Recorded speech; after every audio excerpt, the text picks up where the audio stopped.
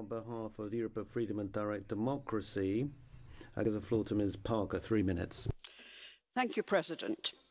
Violence against women, and indeed all kinds of violence against any gender, is something that all sides of the political spectrum can unanimously condemn. The UK has for many years played a leading role in protecting women, and this has statistically led to a decrease in domestic violence cases.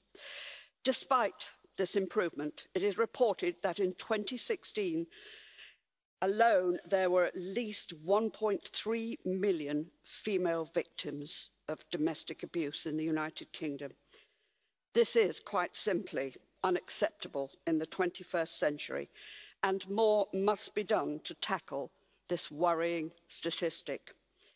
Many member states in this union, including the United Kingdom, are working towards making the necessary legislative changes to meet the criteria of the Istanbul Convention to allow full ratification.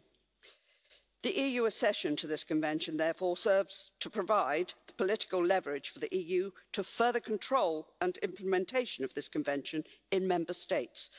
National legislation, tougher judicial punishments, and a greater emphasis on educating citizens is the best way to significantly combat violence against women across Europe. Thank you, President.